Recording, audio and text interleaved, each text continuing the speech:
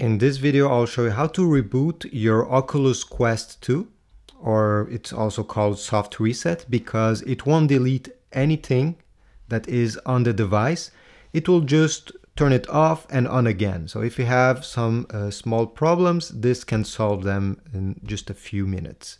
All right, so how you do this? It's easy. You're gonna see here, this is your volume buttons. You're gonna keep pressed this volume down at the same time as your power button, okay?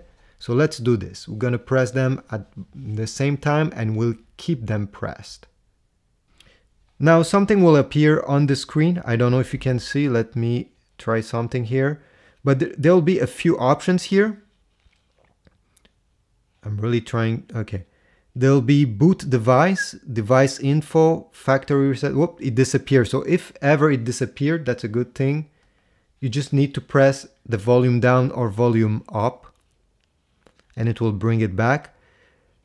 You have factory reset, you have sideload update, power off, and boot device, the first option.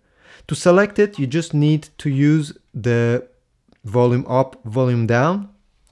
And once you're on the setting boot device, the first one that you can see here, you're gonna select it by pressing the power button. So, okay, I'm there and I'm gonna press once. And you'll see here we go, the Oculus Quest 2 will turn off and boot again. So this is very simple to do, and now you just have to use it normally. Hope this was useful. Please subscribe, leave a like, and even comment if you have other tricks.